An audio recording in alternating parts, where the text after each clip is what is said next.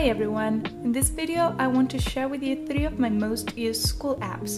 These apps have not only boosted my study routine, they have also helped me organize and make the most out of my personal time. A little tip here: if you want to buy any tech device, consider buying secondhand.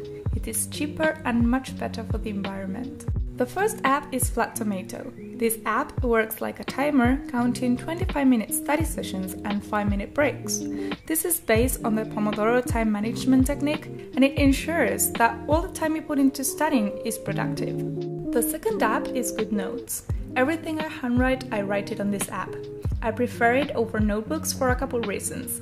The notes are super easy to rearrange and edit, I can add all kinds of media to them, and it's paper-free. Finally, I want to show you Notion. Notion is the best productivity software I've come across. It is a versatile, easy-to-use app on which you can do pretty much everything. From school notes to budget planning, you will find in Notion a way to do it. There are many more advantages and uses to these apps, but I'll let you discover the rest yourself. Happy studying!